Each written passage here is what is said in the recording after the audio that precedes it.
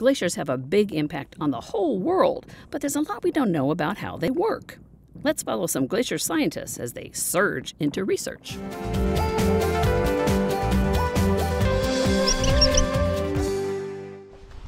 Hi! I think we should wait to put the sensors in until we have it on the pole.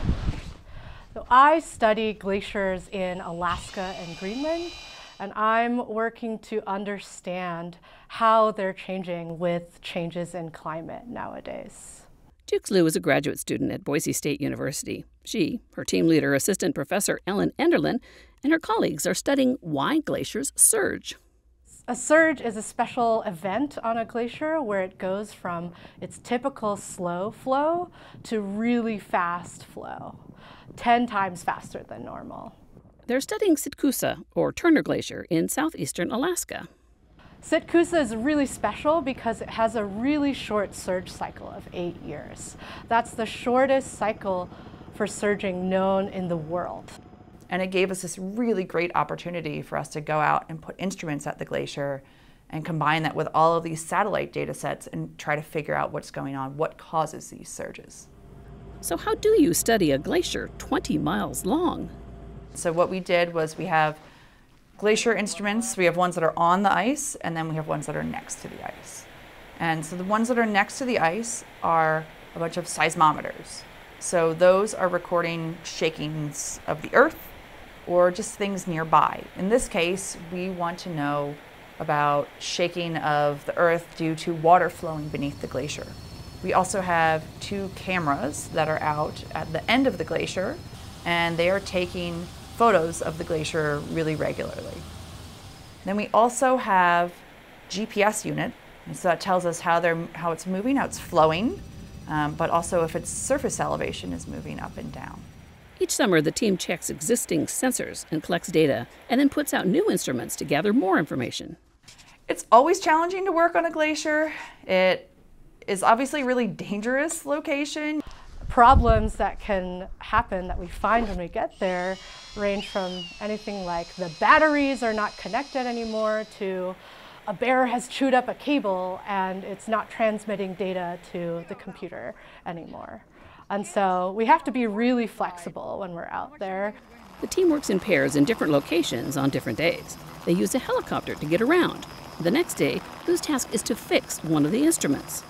When we found this seismometer, it was a little bit leaned over, and it measures motion in 3 directions. So we really want it upright to make sure we have the right reference for our data. So for this project, we're really hoping that we get a good idea of what's going on beneath the glacier. And that's important not only for this 1 to 2% of glaciers worldwide that have these surges, but we know that there are these instabilities that even bigger glaciers, so the Antarctic ice sheet can have these instabilities where suddenly the ice flows really quickly and is driven by something going on at the base. And so we're really hoping to get a good idea of what goes on at this particular glacier, and that will help tell us about what is going on at all of these glaciers that can have these sorts of instabilities. The team will take the data collected on the glacier and bring it back to Boise. There they'll analyze the information. So we've learned from all these different instruments and all the satellite data that we've gotten that this glacier actually changes in speed a lot. Not just every 8 years when it surges, but every year in the winter it actually speeds up. And that's really strange. And we think it has to do with water flowing through the glacier and being stored inside the glacier over winter. That then makes it to the bottom and makes the glacier slide more easily over the winter. The team now has some of the most detailed records of glacial motion of any glacier in the world. And what they've discovered may apply to glaciers all over the Earth. Scientists are trying to better understand how glaciers are going to change moving into the future. And so in order to predict how these glaciers will affect the global climate system in the future, we need to understand how they work. And understanding all this is especially important because climate change is causing glaciers to disappear. We lose our glaciers, we absorb more of the sun's energy, and then that causes the atmosphere to warm even more. And also, as we pump out more water into the oceans, that can influence our ocean circulation as well, which also controls climate. And so there are these really big picture things that people often don't talk about. They normally focus on sea level rise, which is important if you're in a coastal community.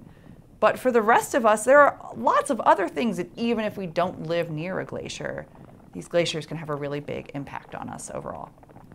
Work on Sitkusa isn't done. They'll be back next summer to monitor any changes and see what else they can find out. Scientific discovery. That's one of the reasons why Lou and Enderlin became geoscientists. I've always really been interested in the environment. I've always loved being outdoors. And so studying glaciers and how they're changing with climate and how they affect the landscapes around them feels to me like a way to give back to nature and help conserve it for future generations. If you want to learn more, head to the Science Trek website. You'll find facts, links, games, material for educators and parents, and much more. You'll find it all at sciencetrek.org.